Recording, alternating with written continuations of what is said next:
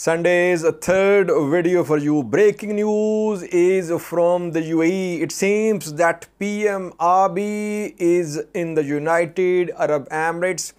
Though no official announcement from Ethiopian government or from the UAE government, but what we have learned is that he could be there. He arrived there just a few minutes ago.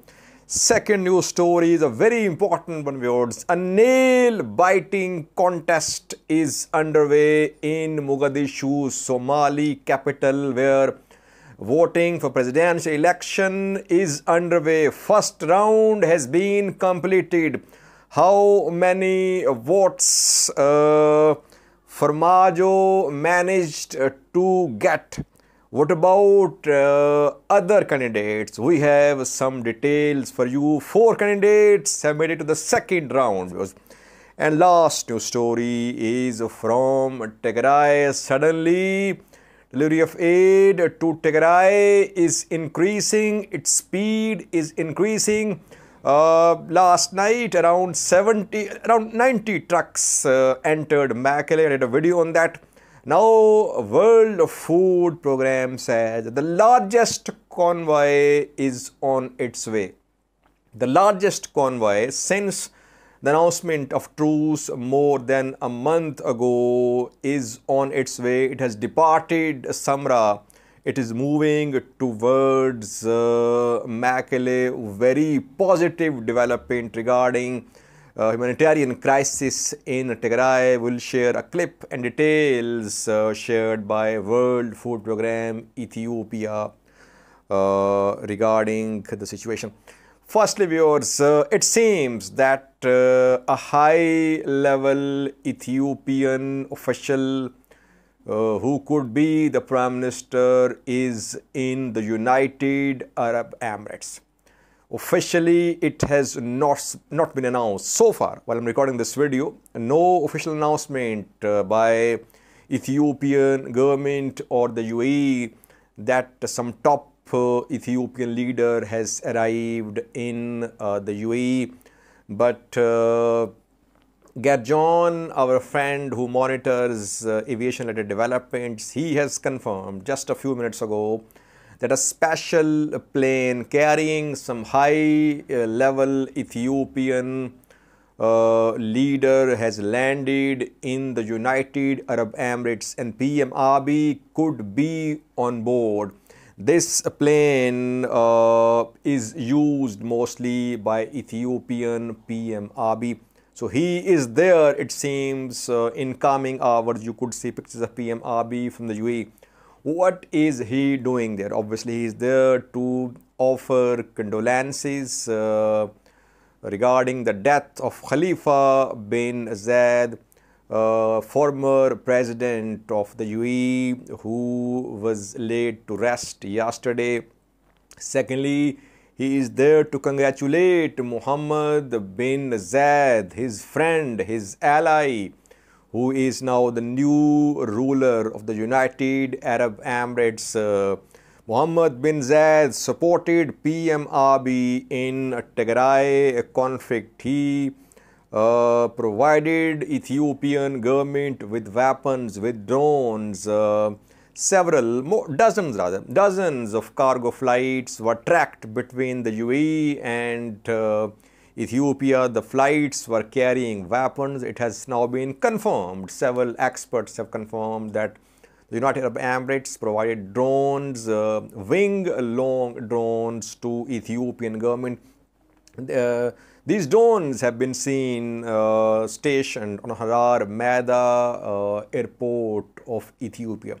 So no question about that. UAE provided military support to Ethiopian government. PM Abiy is in the UAE to offer condolences and to congratulate Mohammed bin Zayed. The key visit in coming hours will share pictures as well. Our sources are confirming that he is there, though so far no announcement from Ethiopian and UAE governments. Second news story is about a nail-biting contest underway in Mogadishu, Somalia's capital.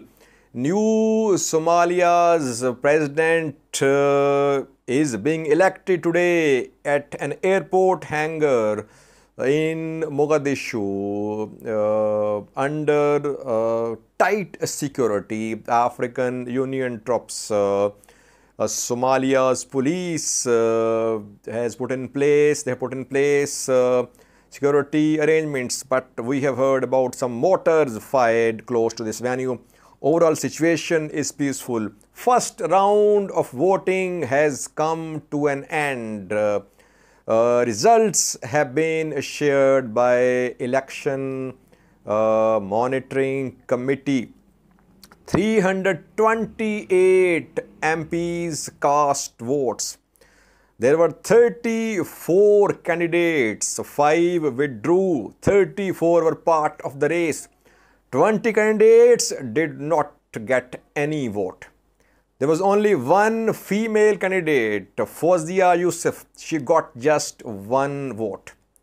Now, what about 5 main contenders? Farmajo, incumbent, Hassan Sheikh, Sharif Sheikh, Dini, and 5th one is Hassan Ali Khaire, former Prime Minister of Ethiopia. Well, a dark horse is leading.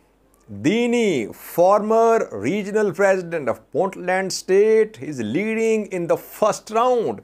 No one could have imagined before the start of this voting that Dini would be leading in the first phase. Now, Dini got 65 votes in the first round. Abdullahi Farmajo got 59 votes. Runner-up, Hassan Sheikh, 52 votes. Hassan Ali Khaire, 47 votes. Sharif Sheikh, 39 votes. These are top 5 candidates in terms of securing votes. Now, 4 will make to the second round. The 4 are Dini, 65 votes. Farmajo 59, Hassan Sheikh 52, and Hassan Ali Khaire 47. So these 4 candidates have qualified for the second round. Now 4 candidates are in the second round. No one is dropping out. All 4 have decided to run. Hassan Ali Khaire and Farmajo, they are seen as allies, but both are running in the second round. And Hassan Sheikh, Dini, they are also running in the second round. Sharif Sheikh, who dropped out because he was at number 5th, his votes will now go to Hassan Sheikh. His supporters will vote for Hassan Sheikh now. So Farmajo is at a disadvantage in the second round, it seems, but still he is not out of the race. Dini is emerging as a dark horse, viewers. He was regional president, but he's decided to run for the president of the country. He resigned, I think, and he ran for the president of the country, and now he is leading. Second round voting is about to start. We'll update you in the next video about second and perhaps third round of voting as well. A very close contest underway in Mogadishu these minutes. Third news story is about delivery of aid to Tigray. Suddenly, the speed of delivery of aid to Tigray is picking up. Yesterday, I reported about around 90 trucks which entered Mekelle. Now, the largest convoy so far since the announcement of truce more than a month ago is on its way from Samra towards Mekelle. Very encouraging developments. World Food Programme just an hour ago shared some details with us. What is World Food Programme saying? WFP says, firstly, that 85 trucks entered Mekelle last night. We said around 90, it was 85. So 85 trucks reached Mekelle last night. But important thing is that the process is ongoing. Largest convoy has departed Samra. It is on its way towards Mekelle. How many trucks are part of the largest convoy? 130 trucks are part of this large convoy which has left Samra, it is on the move towards Tigray. So definitely viewers, now it is very much clear that Ethiopian government is allowing aid delivery to Tigray in a free manner. That is why we're seeing these large convoys pouring into Tigray. We can say that overall a very positive development, because we know that tens of thousands are in dire need of aid in Tigray. But Afar and Amhara should not be neglected as well, especially Afar, where tens of thousands were displaced after TDF's military offensive in the past 2 months. Afar should not be neglected. But a good news for the people of Tigray that now aid is being allowed to enter Tigray, to move towards Tigray freely.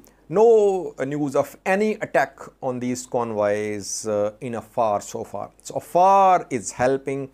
No Afar militia, no Afar government forces have been involved in any attacks. The movement is all peaceful and speed is picking up as well. Watch this clip shared by WFP about delivery of aid to northern Ethiopia. Thanks for watching.